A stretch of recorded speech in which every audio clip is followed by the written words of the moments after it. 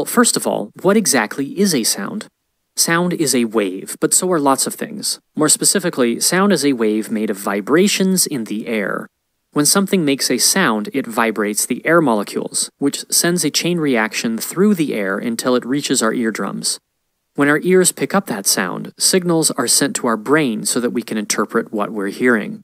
So based on that physics definition, the tree really does make a sound whether someone is there to hear it or not.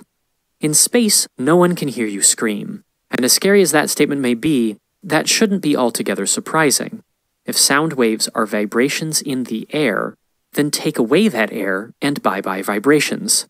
Sound waves need a medium or material to travel through. These kinds of vibrational waves have another name: longitudinal waves. In fact, there are two main types of waves: transverse and longitudinal. Longitudinal waves are where the vibration moves parallel to the direction the wave is traveling. A slinky can help us understand this, because a longitudinal wave can be created by pushing a slinky along its length, sending a pulse across it. Transverse waves, on the other hand, is where the vibration is at 90 degrees to the motion of the waves. This time we have to move the slinky side to side. Light waves and water ripples are transverse, but sound waves are longitudinal.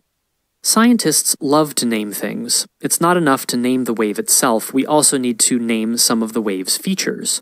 Two of these are called compressions and rarefactions, as shown here. A compression is a high-density part of the wave, the part where the slinky is compressed. It is the peak of the wave. A rarefaction is a low-density part of the wave, the part where the slinky is most spread out. This is the trough of the wave. One difficult part of understanding this topic is the question of why these compressions and rarefactions are considered to be a wave at all. After all, it doesn't look very wavy.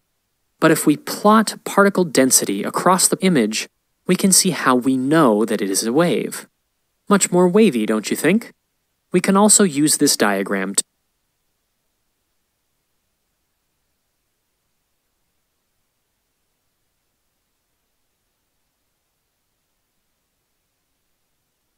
measure the so-called wavelength of the wave. This is the distance between two identical parts, from a compression, peak, to the next compression, or from a rarefaction, trough, to the next rarefaction. A wavelength is the length of one full wave in meters.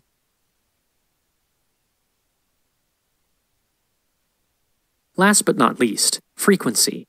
A sound wave's frequency is a number that tells you how many waves pass by each second. Frequency is measured in hertz, Hz.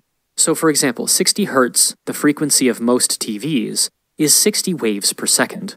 Or in the case of television, this means that the picture refreshes 60 times a second. A high-frequency sound is high-pitch, like a high note on a piano. A low-frequency sound